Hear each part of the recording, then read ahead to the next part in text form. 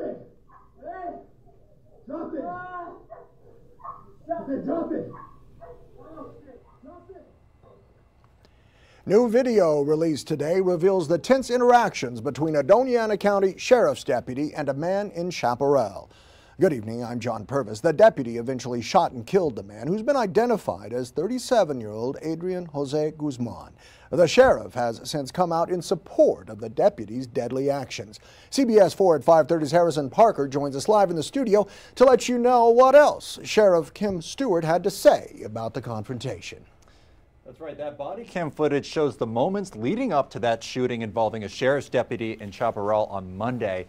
Now, this includes the final moments when the suspect wielded the officer's taser. Drop it! Drop it now! No. Drop it! No. I said drop it!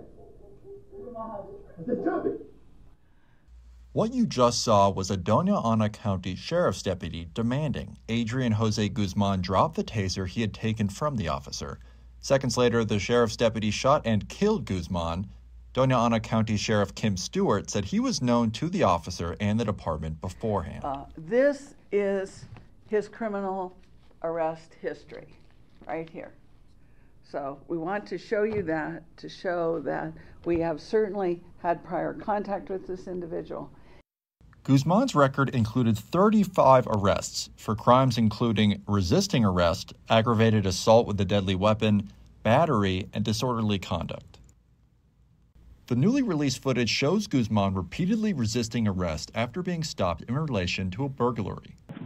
Yes, this guy, we saw him stealing stuff from our house. He's wearing some raggedy clothes, he has his shirt open, brown coat, looks oily. He's got a laptop and everything. The deputy is seen struggling to detain Guzman, first pinning him to the ground and later tasing him, but Guzman still managed to get free and get the stun gun from the officer. While the investigation is with an officer-involved task force taking over the case, Sheriff Stewart defended the deputy involved and addressed him directly. My apologies, Deputy, to you and your family for this blatant misrepresentation of your actions, and I hope today we have clarified it. Thank you for coming.